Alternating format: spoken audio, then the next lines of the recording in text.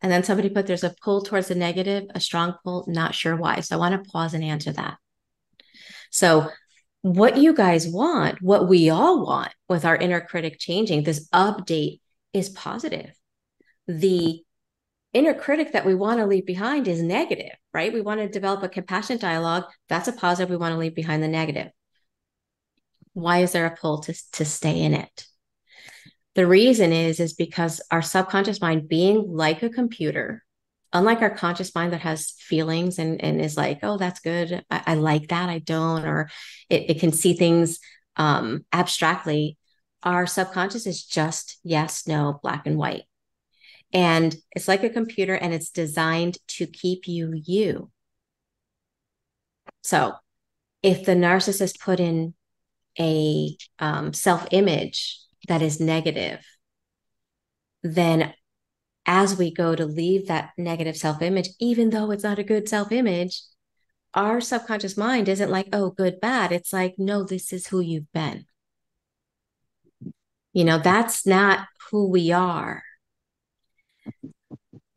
I've used the illustration that our subconscious mind is like a psycho-cybernetic mechanism, very much like our thermostat at my house. It's set at, I don't know what it's set at right now, 70.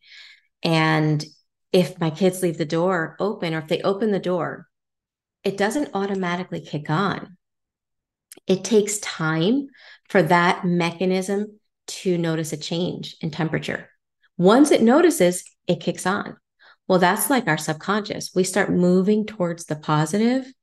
And in the beginning, it's like, yeah, she's doing that. But, that's just today. And then as we stay in the new positive, all of a sudden we start feeling resistance. Resistance isn't bad. Resistance is evidence that you're outgrowing an old ingrained belief. Does that make sense? So we can start noticing, instead of viewing resistance as a bad thing, because if we view it as a bad thing, it kicks on like frustration, it kicks on impatience, it kicks on things that activate our nervous system. And then it's even harder to continue going in the direction we want to go. But if we view it as, oh, there's that resistance because that's who I was.